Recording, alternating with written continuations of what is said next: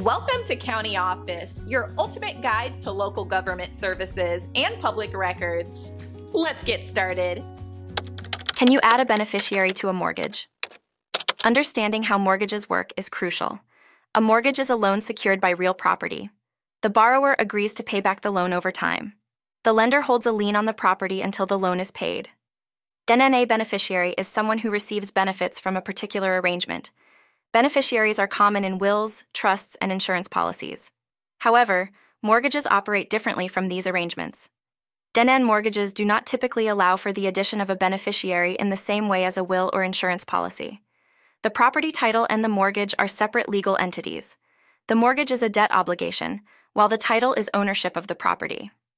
If you want to ensure someone inherits your property, consider adding them to the property title. This process is called adding a joint owner. However, adding a joint owner has legal and financial implications. Another option is to create a living trust. A living trust allows you to transfer property ownership to a beneficiary upon your death. This avoids probate and ensures a smooth transition. Consult a legal expert to understand the best approach for your situation.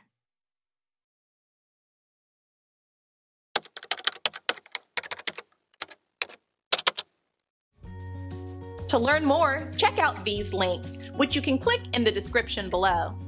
And feel free to comment your questions. We're here to help. Thanks for tuning in to our video.